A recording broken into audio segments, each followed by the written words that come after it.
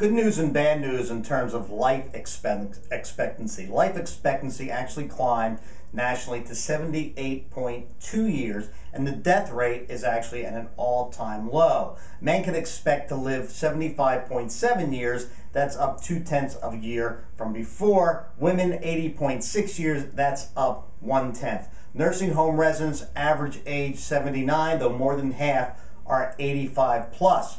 But don't have the parade just yet, because our life expectancy is not rising in terms of other developed countries. In fact, we lag 21 other countries.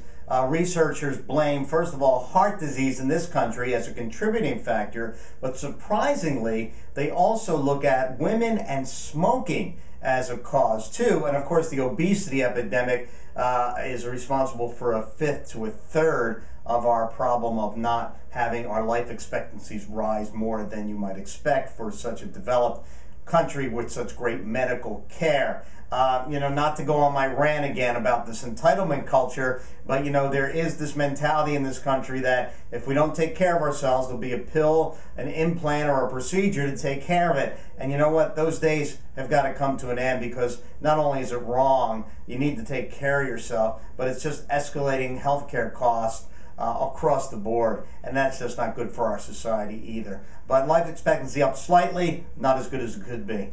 Thanks.